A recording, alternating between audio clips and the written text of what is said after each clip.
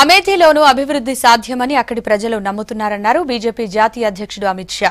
దశాబ్దాల తరబడి గాంధీ కుటుంబం ప్రాతినిధ్యం వహించిన నియోజకవర్గంలోని కొన్ని గ్రామాల్లో విద్యుత్ సౌకర్యం లేదన్నారు.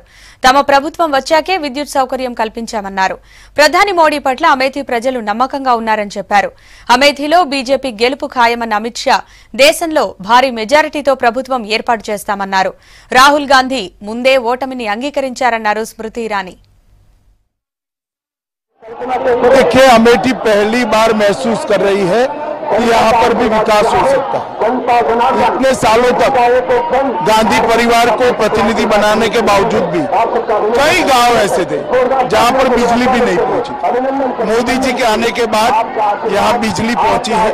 सबके मन में एक आशा जगी।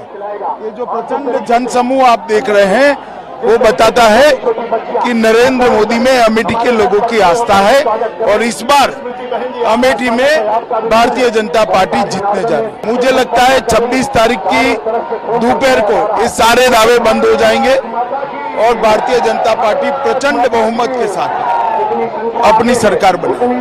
राहुल गांधी चुनाव से पहले ही पत्र लिखकर ये संकेत दे रहे हैं कि वो स्वयं कभी उपस्थित नहीं रहेंगे अमेठी।